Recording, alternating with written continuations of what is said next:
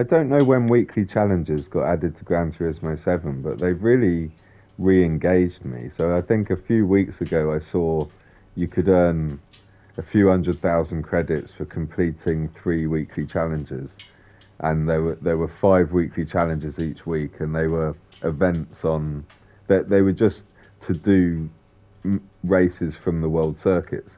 This week, for doing 5 of the races, when you complete the challenge for the fifth race, you get a 6-star roulette ticket. So in a short sitting this afternoon, I've done I've done all 5 races. Let's just go out of that. The race is nothing special to share. I did record it, but I realised I recorded the entire video without the mic plugged into the headset. So the sound would have been bad because the TV was blaring the sound effects and the mic was the wrong mic. It was really dumb because I had recorded a whole intro, done the race, and then was going to open the ticket.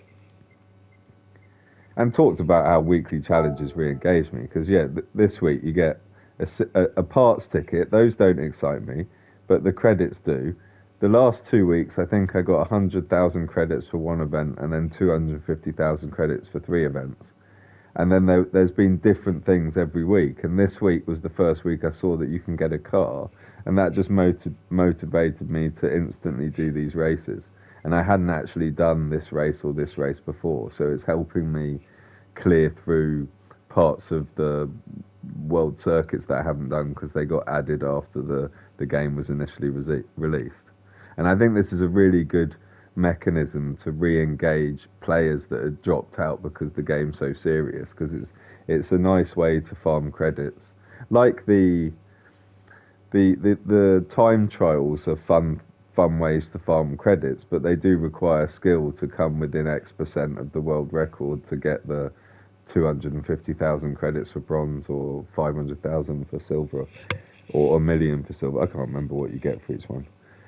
But this doesn't really require much skill. It just requires you to have cars in your garage, which is a brilliant thing because the reason for having cars had been lost when GT7 added the ability to rent cars to play multiplayer races.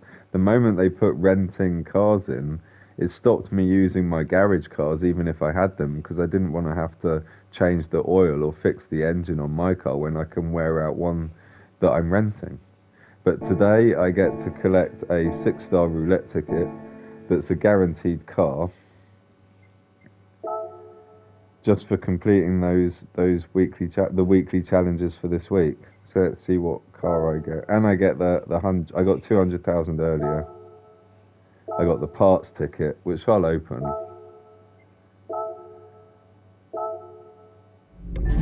But parts don't. And the thing about the car, when we could rent every car to play the multiplayer races, all these things about the parts and the engines just mattered less because your cars didn't really matter. Your cars weren't the ones you needed to do all the events that were on any day. But now to complete the weekly challenges, the better your garage, the easier it is to complete the weekly challenges. You can. The races were very easy for me because my cars were very good. What car am I getting though? One I've already got.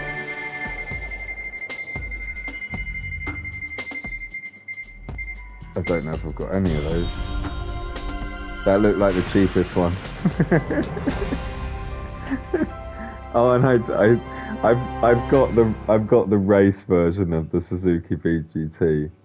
So I've got a better version. I've got a much more expensive version of that car. I don't think I do have that car, so it is nice. But the other ones did look pretty sweet, didn't they?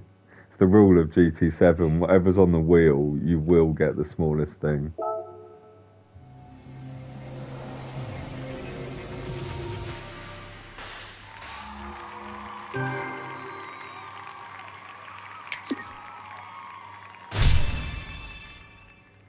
Oh, and I've leveled up. Good luck, guys. I'm madder than you.